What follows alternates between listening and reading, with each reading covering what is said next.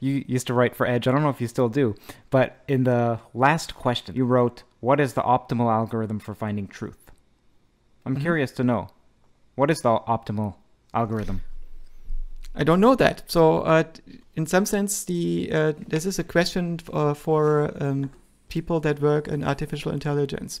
In some sense, when you look at artificial intelligence systems, there was a succession of ideas. And in classical AI, people have been looking at problems like playing chess and constructing algorithms to solve that problem, mostly by hand.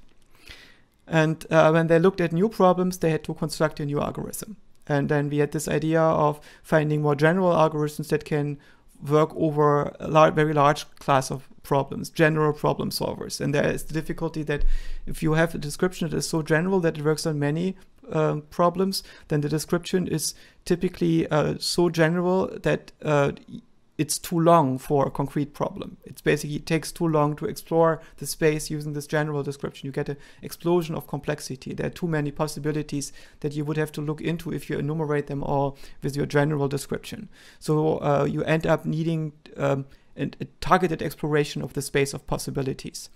And this is what the current wave of AI is doing. It's looking for algorithms that discover solutions for problems. So instead of implementing a solution for chess, we give the system a specification for chess, and then we let it explore the solution space, right? It's discovering an algorithm to play chess using an algorithm that we give it. So we construct a learning algorithm.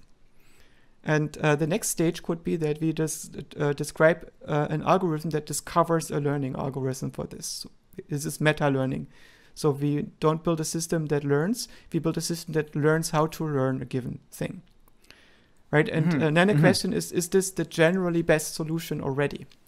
Or if not, maybe we need to get one step above and we need to discover a general theory of search.